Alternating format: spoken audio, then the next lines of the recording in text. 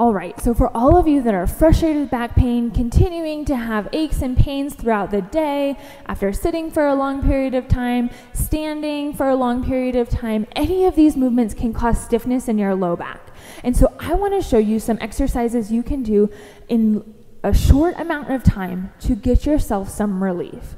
My name's Alyssa, and I'm a doctor of physical therapy with Keep the Adventure Alive Physical Therapy and Performance based here in Salt Lake City, Utah. If you enjoyed this video while you're watching it, go ahead and hit that thumbs up button. I would love to see how many people like this video so that more people can see it across the YouTube channel.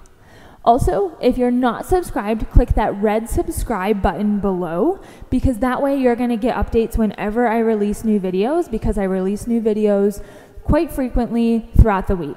So I really hope you enjoyed this video. All you need is a chair. That is the only equipment you need, and let's go.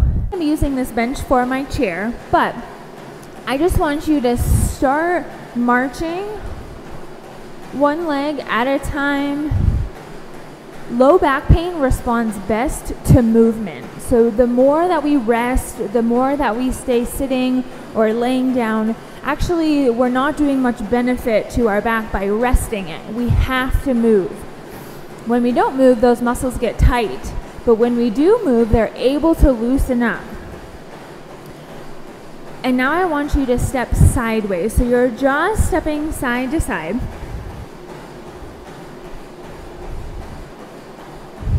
Make sure your chair's not in the way, but you're just stepping side to side, just getting things moving.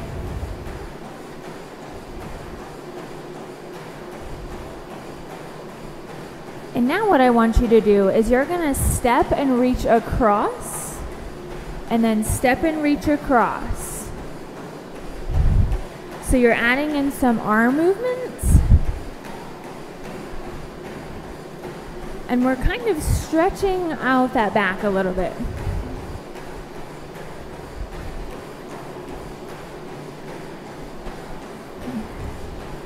Step and reach across. 5, 4, 3, 2, and 1. We're going back to those marches, and I want you to try to go a little bit higher this time. So try to bring those legs up a little bit higher.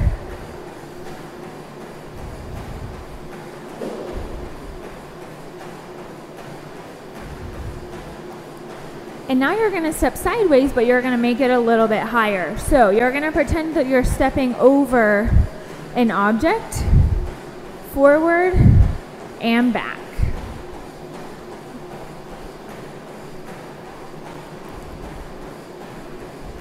Step over that object, really start opening up those hips. Go as high as is comfortable.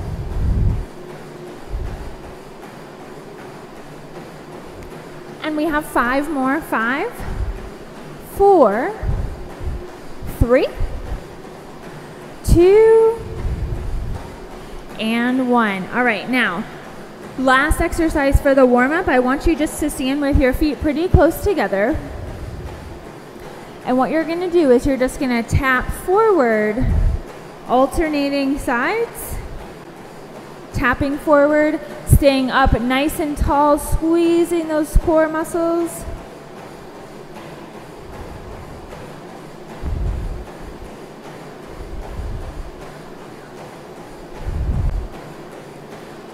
Five, 4, 3, 2, and 1. Okay, so for the first exercise, all of these exercises are going to be focusing on our hips and our legs, because those are absolutely key to fighting low back pain and bringing your hips in to support your spine and your low back muscles. So the first exercise, you can hang on to the chair if you want to, but you're going to turn. I'll turn this way. We're going to stand on the right leg, and you're going to kick that left leg back. But the key is staying up nice and tall, and we're not bending over. So you're just kicking that leg straight back, really focusing on those glutes. So your low back's not moving at all, your torso's not moving. You're staying up nice and tall and keeping that leg straight.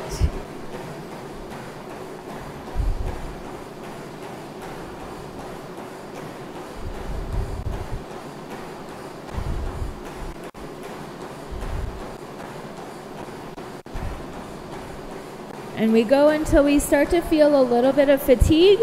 So we're going to do 8 more.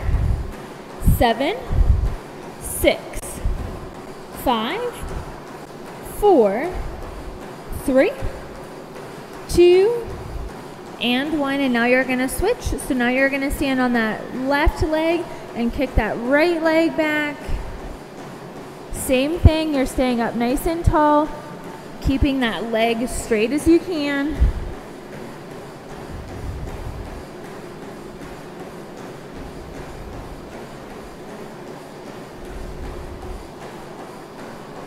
Ten more. 10, 9, 8, 7, 6, 5, 4, 3, 2, and 1. Now go ahead and find your chair and stand right in front of it. If it's a low chair, you might want to find a pillow or something so it brings up the chair a little bit. But what we're going to do is we're just going to do a squat. So you're going to reach back for that chair and stand up. So you're keeping your chest up, you're reaching back for that chair and standing up. Try to avoid sitting all the way back when you sit down. So reach back and stand up. Like I said, if you need to, grab a pillow or something to make, or a cushion to make the seat height higher, because this shouldn't cause pain. And then you're gonna stand up. Reach back for that chair and stand up. You wanna try to keep your nose over your toes on this one to get some momentum, and then stand up. Reach back and stand up. Reach back and stand up. We're gonna do 5. Take it at your own pace. 5 left.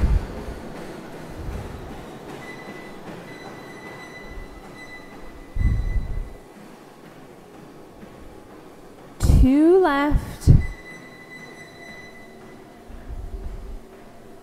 And last one.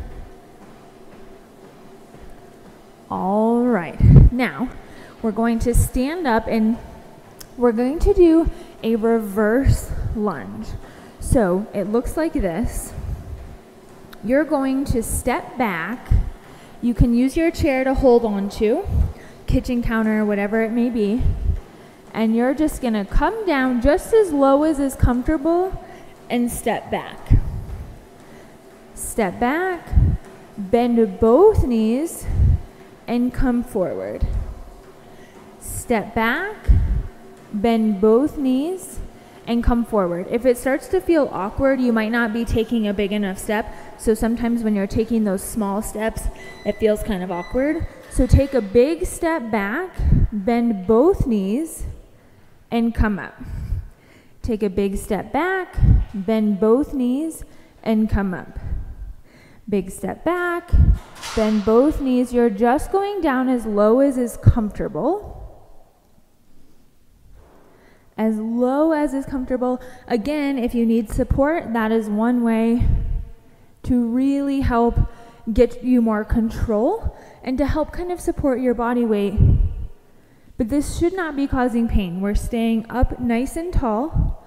You're just stepping back and coming forward. And we're just going to do 4 more here. Again, go at your own pace.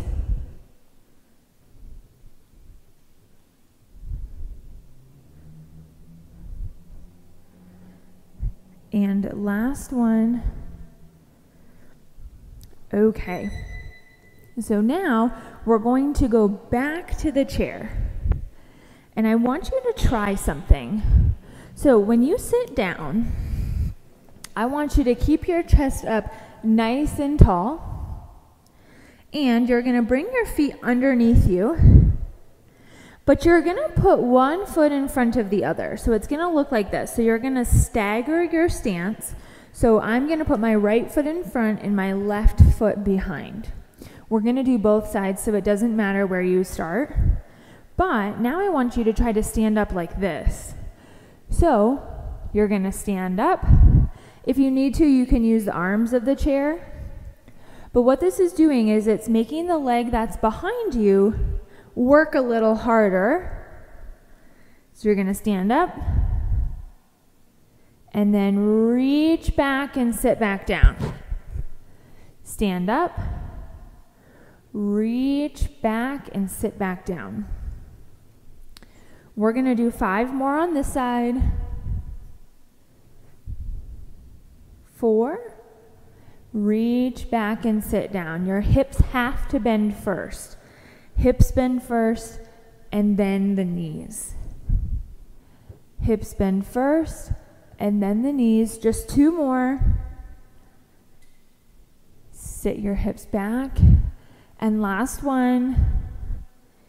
All right. Now we're gonna switch. Bring your other foot behind and your other foot in front. The further that front foot is in front of your other foot, the harder it's gonna be. So the further away it is, the harder it's gonna be. The closer it is, it makes it a little bit easier. So I want you to be successful and be able to stand up. So same exact thing, we're gonna stand up and down and we're gonna do 10. Ready? Here we go. 1, reach back. 2, 3, 4, 5, 6, 7, 8, 9, last one, and 10. Awesome job. Now go ahead and bring both feet back and have a seat. You're just gonna have both feet down right underneath your knees. And if you have a chair that has a back, that's okay. Try to scoot out to the edge. And what we're gonna do is you're gonna lean back, use those core muscles, and sit forward. Lean back and sit forward. Now, one thing I want you to avoid is arching your back as you're going back.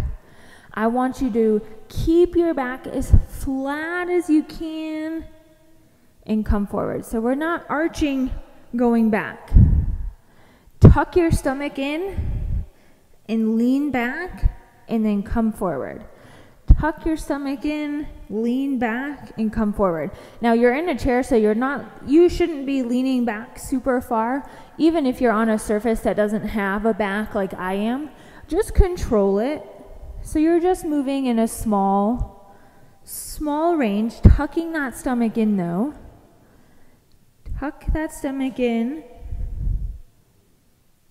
Tuck that stomach in. We're gonna do 3 more. Tuck it in. 2 more. Tuck it in. And last one. Okay. Now, go ahead and stand up. Find some space. We're going to start by standing on the right leg. And what you're going to do is you're going to get into just a small bent position. And you're going to step. Just lightly tap with that left leg.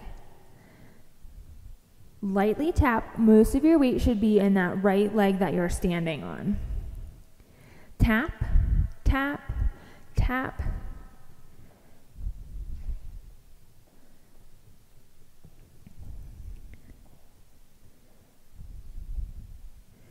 Awesome job. Keep going. We want to start to feel some fatigue in that hip. We're going to do 10 more, but like I said, go at your own pace. 9, 8, 7, 6, 5, 4, 3, 2, and 1. All right, now other side. So stand on that left leg, bend your knees just a little bit, and you're gonna step the other way, trying to keep most of the weight in the leg you're standing on.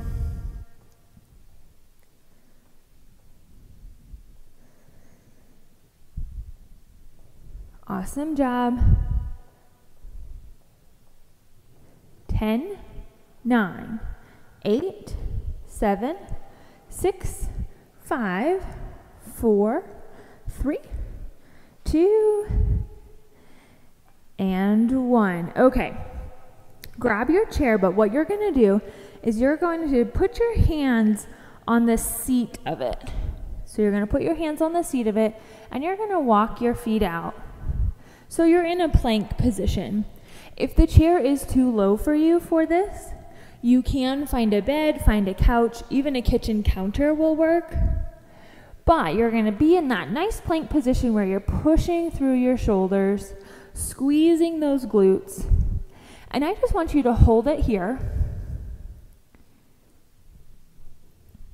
Get comfortable in this position. And now what you're going to do is you're just going to bring one leg slowly up at a time.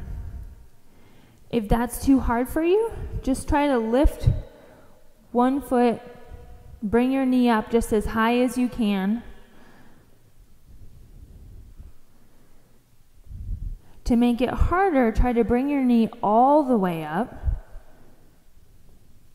So this is just like a traditional mountain climber, if you've ever done those. You're pushing through your shoulders still and avoiding arching your back, so you're keeping it nice and flat. 5, 4, 3, 2, and 1. Okay, we have a couple more exercises, so we're going to go back to that side stepping, because that's one that we really want to get good at. Standing on your right leg, you're stepping to the side with the left.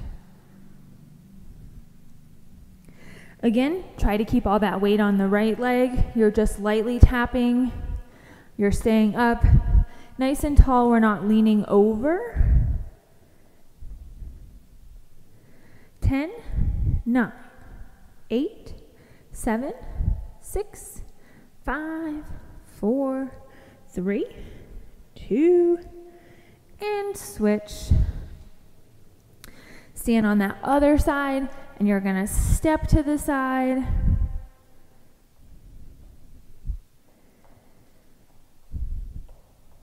Lightly tap, keep your chest up tall.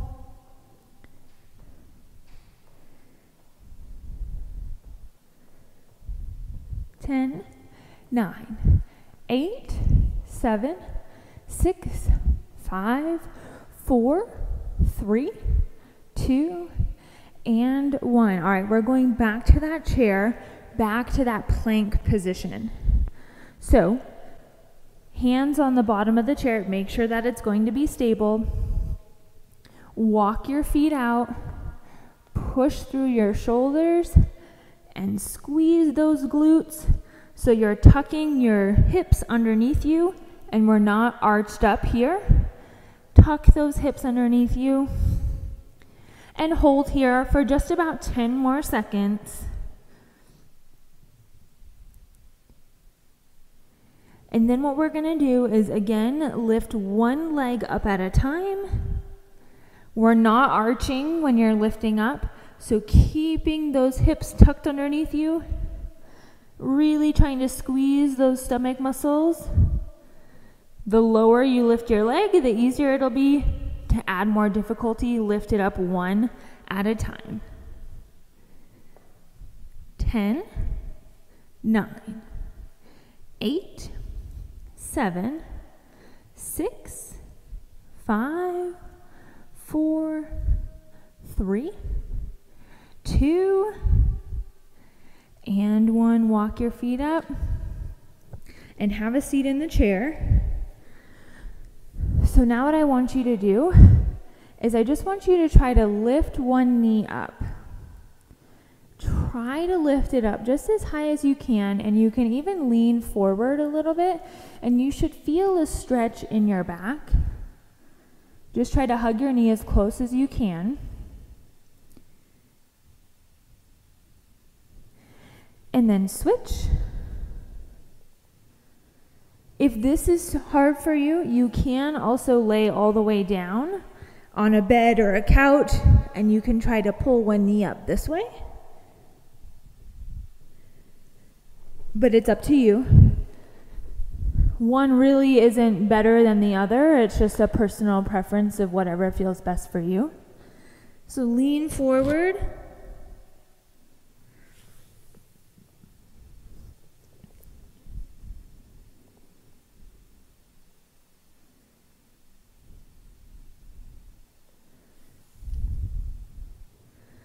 Okay. And now what we're going to do is you're going to bring your legs in and out. In and out.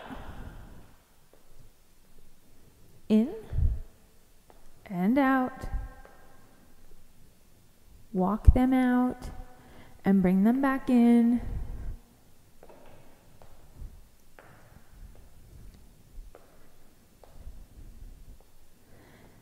Two more, and last one. Okay, so back pain can be very tricky, and there can be some that respond to different movements. So if some of these movements didn't feel so great for you, that's okay, because exercises are not meant to be a one-size-fits-all. So if these exercises didn't feel great for you, go ahead and comment below, and then I will reach out to you. Or you can go to my website, www.keeptheadventurealive.com, where you will see where you can schedule a free consultation with me. Because if you are spinning your wheels with back pain and can't seem to get rid of it, you're always aching, always in pain, then that is not normal, and that's something that I want to help you address. If this video did work for you, go ahead and keep doing it. But the important thing is we need to keep progressing. So we can't just stay at the same level. We have to keep making it a little bit more difficult so our back and legs can continue to get stronger. If you want to know and be updated on all my other videos, go ahead and hit that red subscribe button below and then click the bell. So that's going to give you updates whenever I release new videos. If you did like this video, go ahead and hit that thumbs up button so I know that you watched it and that you enjoyed it. And go ahead and comment below if you did like it, if some exercises hurt you, if it made pain better, if you feel so much better afterwards. Let me know. I would love to hear if you did this video and if it was helpful for you. My name's Alyssa with Keep the Adventure Alive Physical Therapy and Performance, and thank you so much for watching.